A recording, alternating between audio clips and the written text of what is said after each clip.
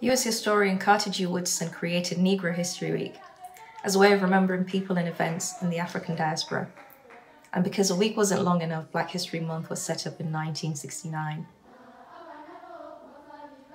Well, personally, I was born in Nigeria to an African and Middle Eastern family, so I know what it's like to walk through the world and feel different.